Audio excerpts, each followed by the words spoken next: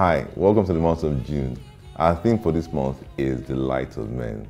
Okay, the scripture for the month is John chapter 1 verse 4. It says, in him was life, and that life was the light of men. Hallelujah. Jesus is the life that is inside of you. He's the light that you have. He fills everything with his light. Everybody that comes into the world comes in with the light of Jesus Christ.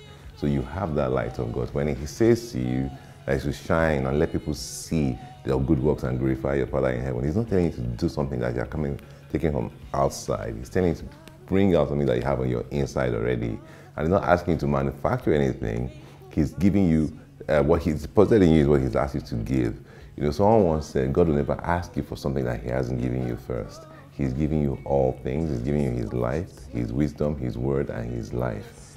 Let your light shine that people will see your good works and glorify your Father in heaven. You have the life of God inside of you. That life is the light of God that is shining on your inside. Everywhere you go with that light. You shine that light. You smile, people see the light of God. You say good morning, it becomes a good morning for someone because you have the light of God. Hallelujah. It's a wondrous June, a glorious June. In other climes, it's the summer month. The summer of God is in your life. That light of God is shining inside of you. Let it shine forth. We will shine it out this month, and the whole world will see that we are children of God. Congratulations.